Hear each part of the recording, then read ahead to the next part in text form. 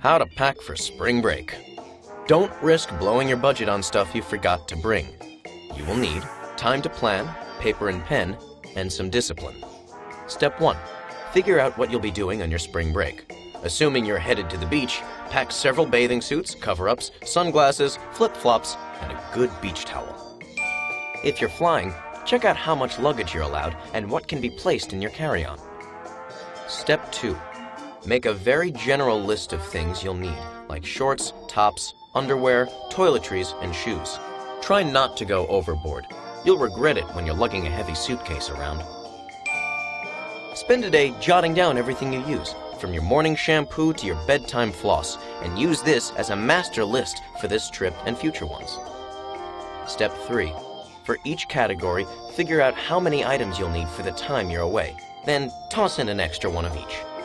Step 4.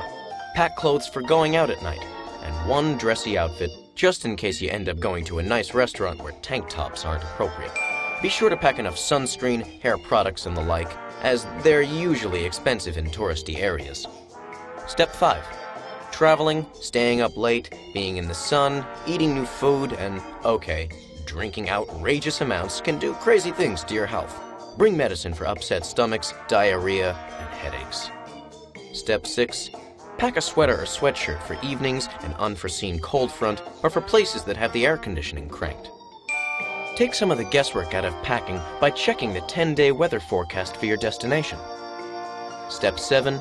Put any medicine and cash in your carry-on bag, but leave valuables like expensive jewelry behind. Step 8.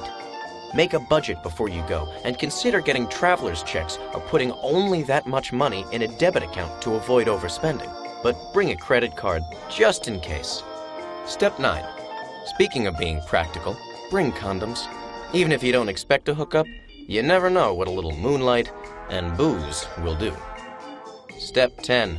Don't forget to bring any paper tickets or your passport, both of which you should have gotten long before now. Step 11. Thieves love spring break as much or more than you do. Bring a lock to secure your luggage and stash photocopies of your credit card and driver's license in a place separate from the originals in case they're stolen. Or, let's be honest, just plain lost. Did you know? Spring break trips to Puerto Rico are becoming increasingly popular because the drinking age is 18 and no passport is needed.